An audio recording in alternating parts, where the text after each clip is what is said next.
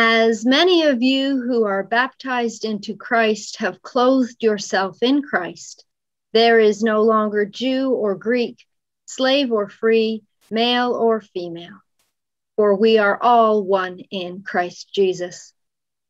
Jesus said, I give a new covenant that you love one another just as I have loved you, for we are all one in Christ Jesus. Let love be genuine, love one another with mutual affection, outdo one another in showing honor, for we are all one in Christ Jesus. From near and far, let us worship God. Welcome to the 2021 Lenten Meditations with the community of St. Andrew's Church here in Toronto. Our theme this year is God So Loved the World, and it continues the same theme from 2020 when our series was cut short by the restrictions imposed by the COVID-19 pandemic. We have learned a great deal since that time about online presence and possibilities. And so we come to you this year in this YouTube format, and we invite you into Zoom conversations on each Thursday at noon in Lent. We welcome as our speakers staff from the Life and Mission Agency of the Presbyterian Church in Canada, who each week will tell us a bit about their work and their perspective on how God's love is manifested in the world. In these difficult times, it is sometimes hard to recognize God's presence and God's love in the world. Yet the ongoing work of those who are at the Presbyterian Church's national office is one way we can see signs of hope and possibility, even in the midst of challenge. Today we welcome Carragh Erhardt, who is the Program Coordinator for Sexuality and Inclusion in the Life and Mission Agency, and she will provide the meditation. We also welcome the Reverend Anita Van Nest, the pastor of Stamford Presbyterian Church in Niagara Falls, who is a member of the Gender, Sexuality, Orientation, and Faith Advisory Committee. Anita will read scripture and lead us in prayer. The program on sexuality and inclusion provides resources for congregations and other groups in the church to be more welcoming and inclusive of all people, including those who identify as LGBTQI. Each week our meditations have begun with a version of the Passion Chorale played by our music director Dan Bickel on St. Andrew's magnificent Carl Wilhelm Tracker organ. We thank Dan for this beautiful music which has delighted and inspired us. We trust that you will find today's service to be helpful and meaningful in these Lenten times.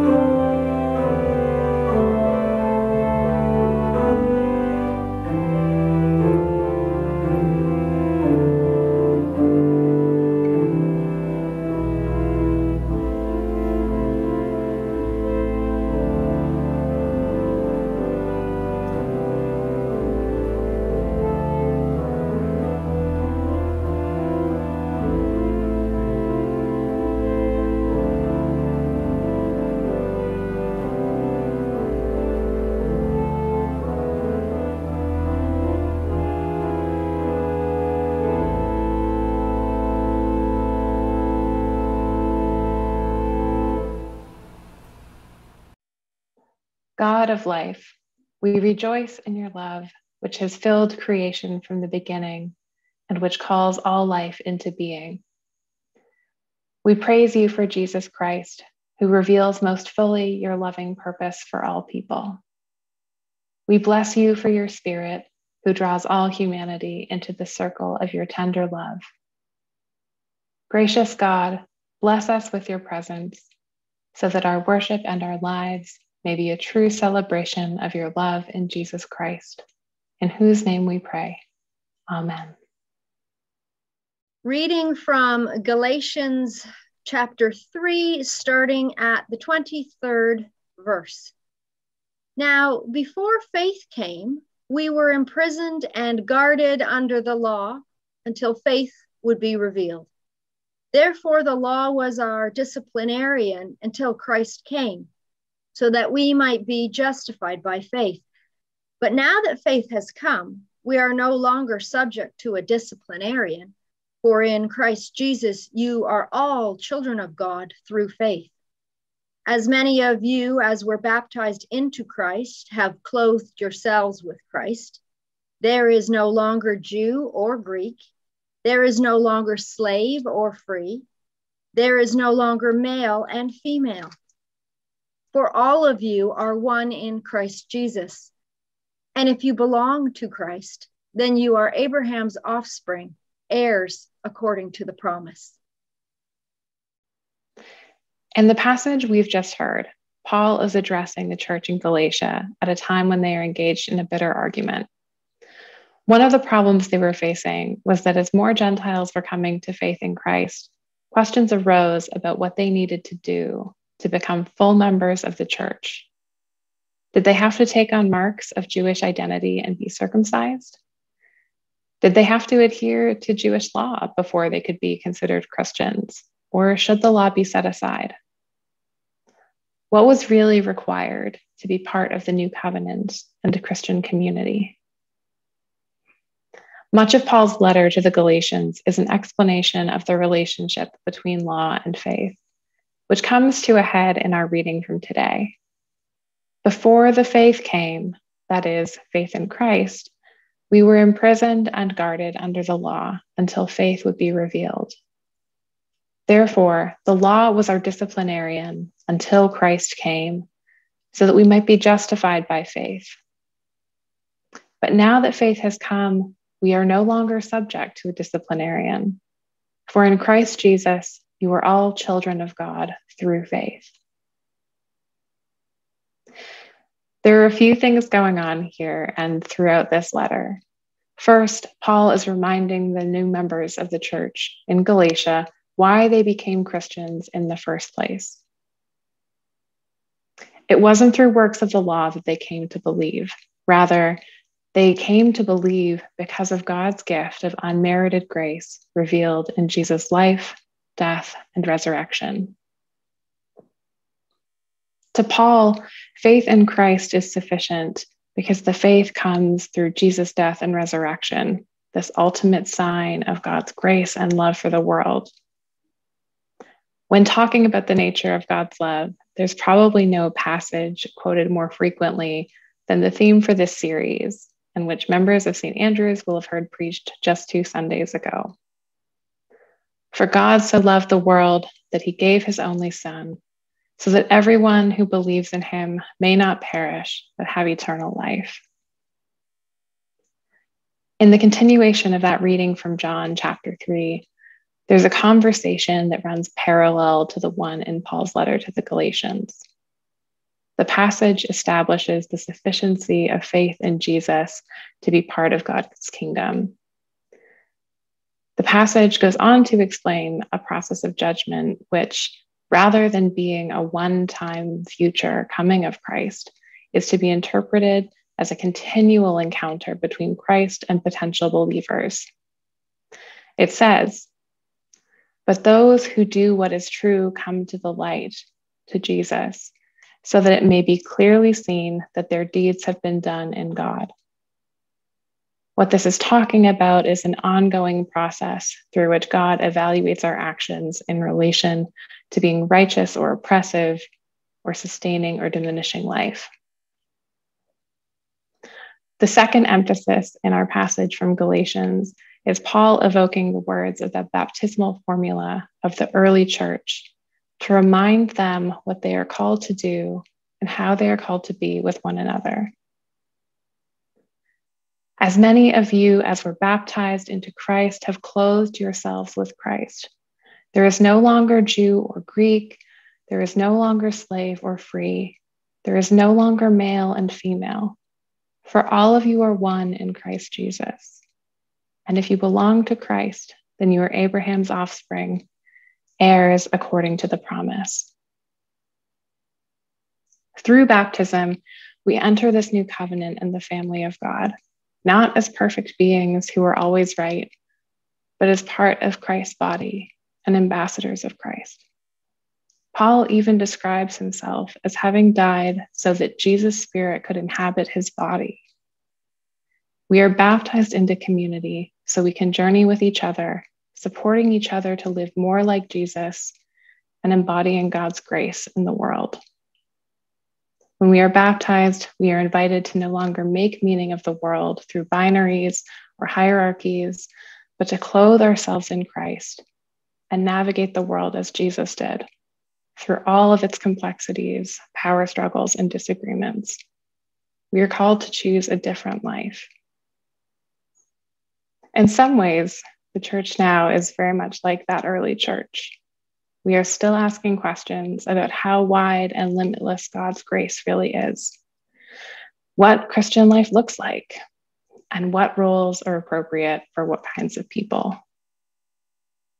For nearly 40 years, these types of questions have brought the Presbyterian Church in Canada to where we are today as the church, trying to answer these two specific questions. Should the church bless or marry same-sex or same-gender couples? And should people who are in same-sex or same-gender marriages be ordained as ruling and teaching elders? The church continues to discern these questions, and so they're not the questions I'm going to focus on today. In the spirit of the season of Lent, I want us to return instead to reflection, to what has been going on while these questions have been considered by the church. While our branch of the church has been talking about these questions, what have the experiences been of LGBTQI people? Have their experiences in our church been just? And how can the passage we read about baptism help guide the church as it thinks about these questions? After receiving several reports related to sexuality in 2017, General Assembly directed the moderator at the time, the Reverend Peter Bush, to write a letter of repentance to address the issues of homophobia and hypocrisy in the church. In the letter, Peter Bush writes, "The church too often puts more emphasis on a person's sexual identity than on their identity in Christ. When the church ignores the gifts present within the body of Christ, it fails to appreciate all that God has for the church and fails to see God's glory revealed in all people." This excerpt of the moderator's letter is reminiscent of Paul's letter to the Galatian church. In Christ Jesus, you are all children of God through faith. As many of you as were baptized into Christ have clothed yourselves with Christ. There is no longer Jew or Greek. There is no longer slave or free. There is no longer male and female, for all of you are one in Christ Jesus. Now, this isn't to say that our identities don't matter. In fact, the identities we hold often impact how society interacts with us and are the basis for much discrimination and oppression. What this passage is saying is that to God, these identities should not be used to justify or set up or enforce social hierarchies. In God's world, what matters first and foremost is that we are God's children, all worthy of healing, wholeness, and abundant life. Too often, the church has been quick to treat LGBTQI people as a problem to be solved or as outsiders, rather than as members of God's family and Christ's siblings. When you hear the ways people talk about sexuality and gender in the Presbyterian Church, It might be easy to assume that there are no lesbian, gay, bisexual, transgender, queer, or intersex people in our churches, something that simply isn't true. As LGBTQI folk are often talked about, whether as so-called unrepentant sinners, or on the other hand, as the solution to declining congregation sizes, it's that or we're swept under the rug, encouraged through other church members speaking in silence, not to tell our truths. When the church assumes, as it has for so long, that the only people in our pews are straight and cisgender, we are erasing people, and in our failure to recognize people, we fail to offer care to our LGBTQI siblings as part of God's family. In the words of one report to General Assembly in 2017, such strong Christian endorsement of a broader culture which preferences heterosexuality as the assumed default standard has enforced silence, secrecy, and shame upon those who stand at the margins of what is normal. Despite the church's teachings to the contrary, the implied message received by our LGBTQ members is that there is no place for them in God's kingdom. This harms both their mental health and their relationship with God and the Christian community. Church is a place where everyone, including LGBTQI people, should be able to ask vulnerable questions and feel confident that our church community, our family, will journey with us as we seek answers. The level of care and support is part of a congregation's pledge at the baptism of all their members. And that kind of grace and care can be seen in groups like Saga here at St. Andrew's, which is a space where LGBTQI people can gather for fellowship and mutual support. So as the church continues in discerning specific questions pertaining to LGBTQI people, marriage, and ordination, I encourage us to continually remind ourselves of the grace that we are called to in baptism. For LGBTQI people, especially those who've experienced emotional, physical, or spiritual trauma in the church, I don't hold an expectation that grace will or can come easy for them, especially not alone. For the wider church, that is why there is an emphasis in this work right now in listening, in part so that LGBTQI people do not have to carry their pain and trauma alone, but can share that load with the church. There is power in bearing witness and in taking that in, making sure that we don't freeze, deny, or deflect. This process of repentance for the pain the church has caused requires us to continually listen and to let that listening change us. It is a process of grace, one that we cannot engage in alone, but through community and through connection with God, seeking the wisdom of the Holy Spirit and a posture of grace through Christ. It is hard work, but it's holy work. Living faith reminds us that salvation means life, forgiveness, healing, wholeness. It comes from God's grace, received through faith in Christ alone. This is God's desire for the church. May it be so among us. Let us pray. God of grace, your love is infinite and your mercy without end. Through the waters of baptism, you welcome us into a new life in Christ and into your church family. In this family, you call us to welcome, love, support, and care for one another, to nurture each other as we grow in Christ. We acknowledge we do not always show the care you call us to, whether in our families of origin or as a church family. Sometimes we fail you and one another and cause you and each other pain. We create divisions amongst ourselves and too often do not reflect your love for all your children. Though it is hard to hear, we are grateful for the courage of our LGBTQI siblings in telling their stories of pain experienced in the church. We pray for those who the church has failed to welcome, or who have had their connection to the church broken because of their sexual orientation or gender identity. May new doors be opened to them. We pray for those who have faced violence and abuse. May they experience healing and peace. We pray for those who have had to hide parts of themselves in order for their gifts to be recognized, and for those whose gifts have been rejected. May their gifts be celebrated. For the pain we have caused both in our actions and inaction, in our words and in our silence, we are sorry and we seek to go a new way. As we navigate these challenging waters of listening, discernment, and repentance, help us to stay centered in your grace.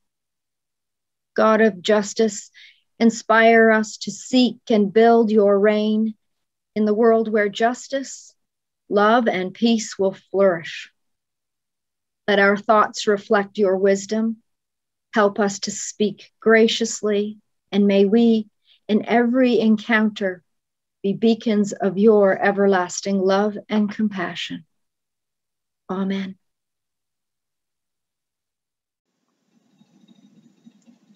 We thank Carragh and Anita for their participation in the service today. As Carragh mentioned, the inclusion of those of us who identify as LGBTQI in the Presbyterian Church has been an ongoing conversation over decades and has been the source of much harm to those who have been maligned and excluded as if we are not part of the body of Christ. Carragh's meditation today once again calls the Church to repent of the harm it has done and to once again overcome the binaries that have welcomed some and excluded others. Thank you, Carragh, for the important work that you do day by day, and thank you, Anita, for being willing to serve and support through the advisory committee. If you would like to join a conversation with Carragh and Anita at noon on Thursday about sexuality and inclusion and our own engagement in building communities of love and inclusion, please be in touch with me by email at b.ferris@standrewstoronto.org, and I will send you the information for the Zoom meeting. We hope you've enjoyed all of these Lenten meditations. You're welcome to join the St. Andrew's community for a number of services during Holy Week and Easter. If you would like to join our Maundy-Thursday Zoom service beginning at 6:30, please let me know. It's open to people of all ages. The Good Friday and Easter services will be posted on the St. Andrew's website at standrewstoronto.org. May you be blessed as we continue on the journey to the cross and to the hope of the resurrection.